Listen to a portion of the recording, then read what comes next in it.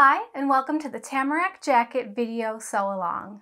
I'm Jen, the owner and founder of Grainline Studio Patterns, and in this series I'll be walking you step by step through the process of sewing up this pattern. I know a lot of you are joining in, and I thought it might be fun to create a sew along specific social media hashtag. So let's use hashtag Tamarack together to support each other on this quilted jacket journey. The Tamarack was originally released back in 2016 and was updated last month to include our 14 to 30 size range. In addition to that, we released the Tamarack add-on that allows you to add a hood, collar, or patch pockets to your coat. We'll be covering not only the Tamarack Jacket pattern in this sew along series, but also the collar, hood, and patch pocket variation pack. For those of you who are unfamiliar with the Tamarack pattern, I want to start by going over the pattern details. Designed with the transitional seasons in mind, the Tamarack Jacket is a warm and stylish quilted coat perfect for spring and fall layering. Follow one of the two quilting designs included, or design your own to make your Tamarack totally original to you. You'll stay toasty thanks to the inner layer of cotton or wool batting, while welt pockets will keep your belongings safe and your hands warm. Now let's talk about how the Tamarack in 14 to 30 differs from the 0 to 18. The main difference, aside from the fact that the 14 to 30 Tamarack was drafted from scratch from our 14 to 30 block, is the addition of a dart at the bust. Here you can see in here. Having a dart allows the Tamarack to fit smoothly and neatly across the bust without overwhelming the lower half of the torso with excess quilted fabric, while still accommodating the size D sewing cup. The fact that the dart has been rotated into the arm side keeps the take-up small and allows us to utilize a clever construction technique that keeps the 3 layers of the jacket from becoming bulky and hard to work with and wear. You can see how you can barely even tell there's a dart here. It's very smooth, and we'll show you how to achieve that during the sew-along. The Tamarack collar is a traditional camp-style collar that is fully quilted and bound. Match the fabric to your jacket or use a contrasting fabric to add a pop of additional color. The collar is easy to attach and finish and very cozy to wear. It also works with both views A and B of the original Tamarack Jacket pattern. The Tamarack hood is a generous hood that fits perfectly on its own or over a hat without becoming overly bulky. We took care while drafting to make sure the shape allowed for an easy continuation of your quilting design and any piecing you may do from the jacket up to the hood. You can see here. The hood is also finished with binding and works with both views of the Tamarack Jacket. In addition to the collar and hood, we've also included instructions on how to create your own fully lined and quilted patch pockets. These pockets are a fun way to add more color or interest to your jacket and are a great alternative to the original welt pockets, giving you more options to create the quilted jacket of your dreams. The first thing you'll need for this sew-along is the Tamarack Jacket pattern. It's available in our shop, which I'll link in the video description below, along with links to the rest of the tools and supplies mentioned in this section. We offer the Tamarack in both paper and PDF format, as well as in both of our size ranges, so you can choose the pattern type and size that's right for you. The collar, hood, and patch pocket add-on is only available as a PDF download. To create your jacket, you'll need a woven fabric for the exterior of the coat, a woven fabric for the interior of the coat, and batting.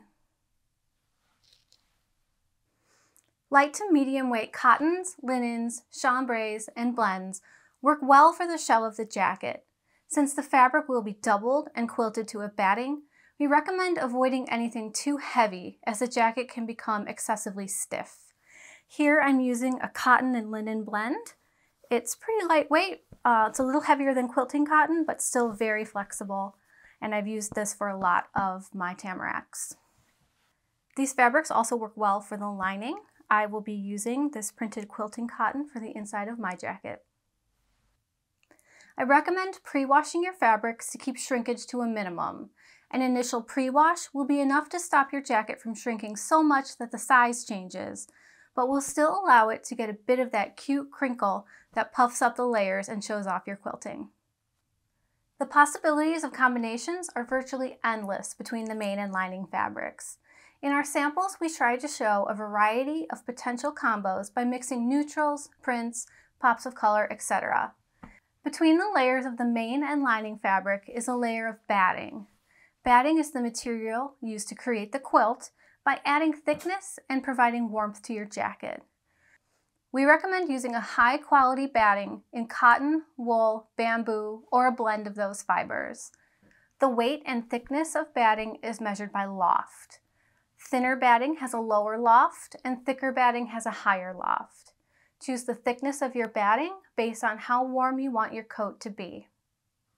The reason we recommend high-quality batting in natural fibers is because after you've spent all this time making your quilted jacket, you'll want to make sure it stands up to the wear and tear. Not only is higher quality batting less likely to shrink in the wash, the fibers are more likely to stay together and not turn into a lumpy mess over the life of your coat. This is a cotton batting by Quilter's Dream, and you have to pull pretty hard to get it to start separating. Cheaper quality battings, you can just pull the fibers right off. High quality batting has also been treated to reduce excessive shrinking, so like your fabric, it will puff up nicely, but your coat will remain the same size you intended it to be. The last reason we recommend a higher quality batting is it gives you more flexibility with your quilting pattern. Your batting will come with a recommendation of distance between the quilting lines, and typically, the higher quality the batting is, the further apart these lines can be. You'll need a twin size if you're buying by the package, or if your local shop has it by the yard, you can use the lining yardage quantity for your amount. You'll need a small piece of fusible interfacing if you're creating a tamarack with the welt pocket. I like to use either a woven or tricot interfacing in a slightly lighter weight than my fabric. So if I was using a quilting cotton, you can see this is like medium lightweight. This is what I would use. You'll also need thread to sew up your jacket. I've used both 100% cotton and 100% poly thread for my jackets, and there aren't that many differences. Due to the way the thread is manufactured, I often find that high-quality quilting thread passes through the quilt sandwich a bit better without the occasional skip stitch. This is why they make 100% cotton quilting thread in the first place. So there's a reason they do make it. This is because most cotton quilting threads are treated to reduce lint, allowing it to more easily slide through the layers of fabric. If you use a high-quality poly thread that has less lint, you'll be just fine. Although it's been treated to reduce this, cotton thread may shrink a bit when washed, so keep that in mind if you prefer a less crinkly jacket. If that's the case, poly thread might be the answer for you. You'll find two types of pins useful while making your tamarack. First off are quilter's pins. These are thinner and longer than regular dressmaker's pins. You'll be pinning through a ton of fabric, so you'll need something thin and flexible to get the job done. I love these clover flower head pins because they're extra long and thin enough, but not too thin that they bend out of shape easily. Safety pins come in handy while quilting your fabric. You'll use them to pin baste your quilt sandwich in place, so things don't slip while you're quilting. You can use whatever regular straight safety pins you have laying around, or if you're into sewing supplies or think you'll be doing a lot of quilting, you can purchase quilter's safety pins. These are slightly curved and are much easier to take in and out of the fabric. In addition to pins, you may find clover wonder clips useful for applying the binding to your jacket. Wonder clips are small, spring-loaded clips that hold your binding in place. There are two benefits to these clips when applying your binding. First, it's much easier to clip the binding in place around the outside than it is to pin due to the amount of fabric layers involved at that point. Additionally, if you've decided to hand sew your binding down on the back side, you won't have to worry about a bunch of pins stabbing you while you sew. Since we're basically assembling a quilt here, I like to use either a quilting or microtex machine needle. The tips of these needles are extra pointy, allowing them to easily pass through the many layers of fabric and cross-quilted stitching lines without snags. These needles are available in a few sizes. For my jacket, I used size 90-14. The first sewing machine foot I recommend using for your tamarack is a walking foot. This is going to be a lifesaver for this project, I promise. A walking foot will reduce the tendency of the top layers of fabric to move through the machine at a slightly lower rate and ensures that your fabric doesn't slip around and pucker or become misaligned. The second foot I recommend is a standard machine foot, as there are parts of the welt pocket that are slightly difficult to get accurately sewn with the bulk of the walking foot. I like to use my machine's 1/4 inch foot, which Bernina calls the patchwork foot, because of the accuracy it provides, but I recommend using whatever you're used to. We recommend 2 kinds of hand sewing needles. First, a longer quilter's basting needle, used to put in the initial basting lines prior to quilting and mark your welt pocket placement. Second is a regular hand sewing needle to slip stitch your pocket welt and binding if you choose to hand sew that in place. The scissors I find useful to have on hand for this project are my Ginger bend handled shears. I use these to cut out my fabric, clip, snip, and more. I use embroidery scissors to grade my seam allowances and do small trimming. Thread snips live next to each of my machines at all times. I couldn't sew without them. I also use a rotary cutter to cut my bias strips. You can do this with scissors, but it's definitely much easier and more accurate to use a rotary. You'll need a tape measure to take your measurements, as well as lay out your pattern pieces for cutting. Having an 18-inch gridded ruler is handy and often helpful when laying out your pattern pieces and making sure that things like pockets are square to the front. A thick plastic ruler intended for rotary use will come in handy while cutting your bias strips. The thick plastic makes it so you can't nick the ruler while you cut. It's also harder to nick your hands, which is very important. You may also want a seam gauge for measuring while sewing. You'll need a marking tool of some kind to trace out your pattern onto fabric. 2 of my favorite marking utensils are a mechanical chalk pencil. They have fine lead that comes in multiple colors and is washable. I also love this Clover Choco liner, but just keep in mind that the color chalk on these is not washable. It's especially important to note during this project that while a lot of people like friction pens, they may not be appropriate for the Tamarack.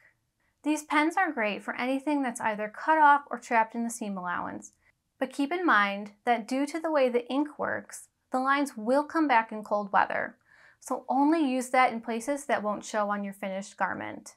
Since we're making a coat, it's highly probable that it will come in contact with cold weather, and you don't want a bunch of lines along your quilting to appear while you're wearing it. You'll also need an iron and an ironing board. I'll be using my Lurastar Smart Eye ironing system. I really love how light this iron is, along with the active board, which sucks the steam through the board.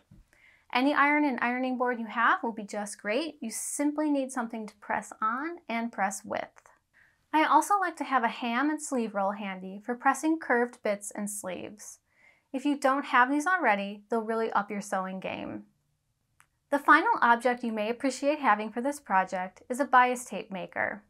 While not necessary, if you prefer working with pre-folded bias tape and are making your own, a bias tape maker will make your life a lot easier. These are super easy to use and come in a variety of widths. As we mentioned earlier, you'll be creating 1/2 inch double fold bias tape, so you'll want a 1 inch bias tape maker. Now I'll walk you through a few of our sample tamaracks so you can get an idea of what we used and what you might want for your jacket. I'll start with this jacket that we made for our recent 14 to 30 photo shoot. The outer fabric is 100% cotton. It's called Linework Heavyweight in Saddle. It's by Alexia Abeg for Ruby Star. It's a little bit of a nubby cotton. It has really nice drape and hand. And I like how the textures of the different stripes just really show off the coat. We did a fun patch pocket here. And then we lined it with a Robert Kaufman gingham. And this is about the weight of a quilting cotton. For the inside of this jacket, we used a 100% cotton batting from Quilter's Dream. It is a select. It's their second highest thickness. They have Request, Select, Deluxe, Supreme. So this one is nice. It's nice and warm, but soft and not too stiff. For this green version, we use an Essex yarn dyed linen cotton blend. This is from Robert Kaufman and the color is Pickle. It's really nice. I like the way that when you wash it, it kind of crinkles up really pretty. And this fabric is a great outer. It's a little bit thicker than quilting cotton and has a little bit of a more substantial yarn in the weave. So I think it's just a really pretty option. It has a nice sheen, you can see. And then for the inside, we used a quilting cotton. This is by Carolyn Friedlander, and it's 100% cotton Robert Kaufman fabric as well. We used the same Quilter's Dream 100% cotton select weight batting on the inside, and it's just a really nice weight. It's lightweight. You could wear this underneath another jacket if you need something a little warmer, or it's nice on its own. This jacket here is also Essex linen, and I think one nice thing to show off with this coat is it does drape a bit differently, even though it's quilting cotton, Essex linen, and the same lining, because the quilting pattern kind of breaks up the coat more, so it allows more places for the jacket to kind of bend and move. So that's something to think about too when you're planning out your jacket. So this jacket here is the same chambray on the inside and outside, but I used a wool batting on the inside. And it's puffy but very thin, and I find it breathes a lot better than the 100% cotton batting, as wool will do. So if you're in a climate where you maybe need a jacket in the evening, I find that this is a great option. If I'm walking around a lot, I find I don't overheat in it. It's just really nice. And then this is the last Tamarack I want to show you.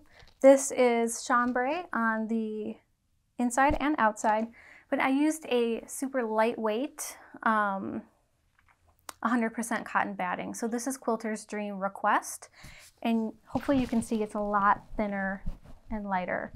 This definitely fits underneath another jacket. I use it as sort of a layering piece underneath a jacket that's maybe not quite as warm.